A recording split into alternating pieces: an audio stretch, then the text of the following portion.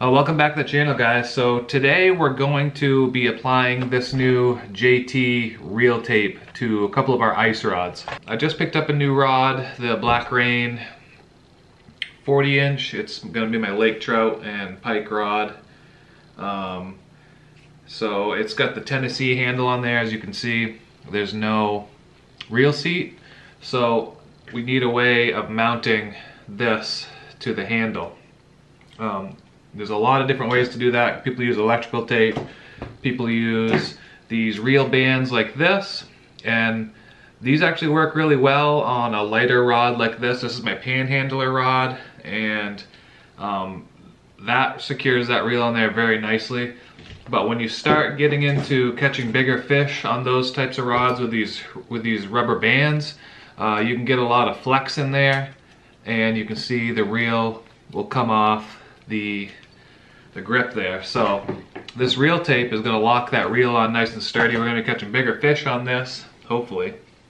So we want that reel to have a nice solid connection there. And the thing with the JT reel tape, it's a little bit different than some of the other companies. It's a lot thinner as far as, you know, not being bulky as you wrap it up. It's pre-tapered. I'm gonna link this stuff down in the description below. You can use this on any rod. You can use it on open water rods as well. And there'll be a promo code down in the description below if you want to save a little money on this, or any of the JT outdoor product rods on their website. So when you take this out of the package, you're gonna get the end wraps. You're gonna get 2 of these. You can also use electrical tape, and then you're gonna get the reel wrap itself. Typically what you would do is cut this in half, but because this is a longer handle, I'm not gonna cut it just yet.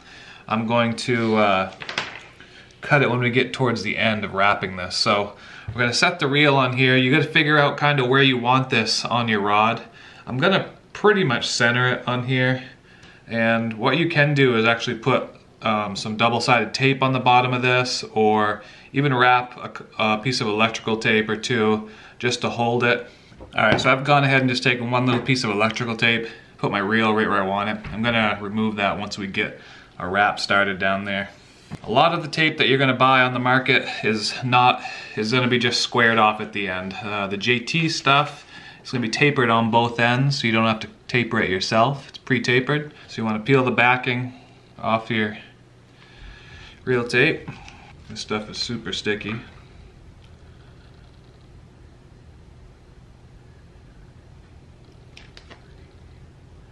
Make a nice locking wrap all the way around the rod here.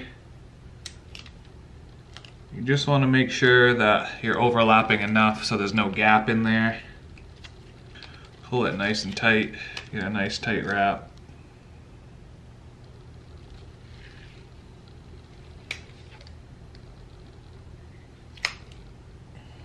I'll take this tape right off. Don't need that on there anymore. It's okay to lay it down and peel it off if you didn't lay it down correctly, or if it bothers you. Yeah. Make sure it's all nice and straight.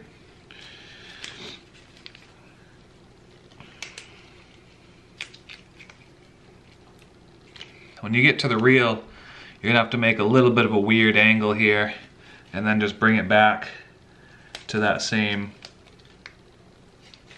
overlap that you were doing on the previous ones. Really pull it tight.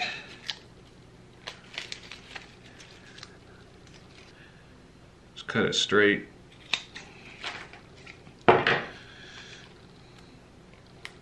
Just like that. And then we take our little tape that they give us here and finish that off.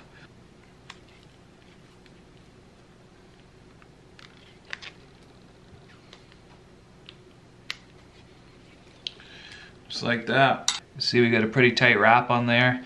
That reel is locked on there super tight. There's no wiggle room at all. It's nice and solid on there. It's gonna be perfect. This reel is on here so solid with this stuff right now. It's crazy. And if I close my eyes and just grab this thing, you can't feel any thickness difference between the original grip and having the tape on there. Some of the other brand tapes that I've used before are kind of bulky when you get them on there, but this really, you can't even tell you can't even really tell that you have tape on there because it's the same exact feeling as this grip. So then the next rod we're gonna do, I'm also gonna try to do one of these smaller guys here. We have one of these split grips. This makes it a little bit trickier. You don't have as much room there, but we're gonna try to do that because I do use this rod for bass and also sometimes lake trout fishing as a second rod. So I'm gonna get these reel bands off here. Get right down there, cut this in half. Save that for another rod. So the trick with this one is that we're gonna start the wrap right underneath where the reel seat is gonna sit, and then set the reel on top of it to lock it down. I'll show you what I mean here. You can see where the reel was sitting before. I'm gonna start it right there. So the foot of that reel seat is gonna get right down there.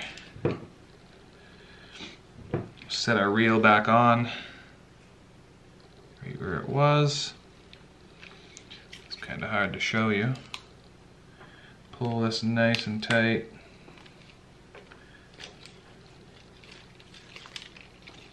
Nice and tight. So the good thing about this JT reel tape is that it has adhesive all the way around it.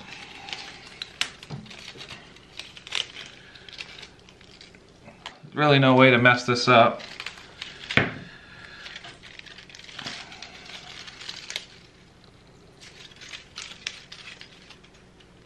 that's it. Cut that right there.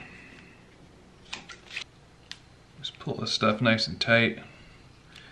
It's a nice seamless finish there with no crinkling or bubbling.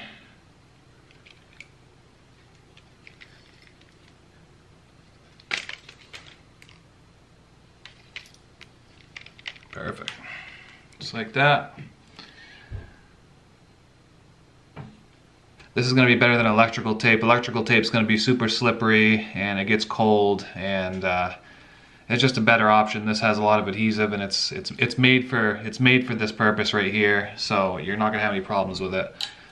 Like I said, I'm going to link this stuff down in the description below. You can find it on JT Outdoor Products and use the promo code down in the description, and it'll save you guys a little bit of money on that. Thanks for watching, guys. We'll catch you in the next video. Peace.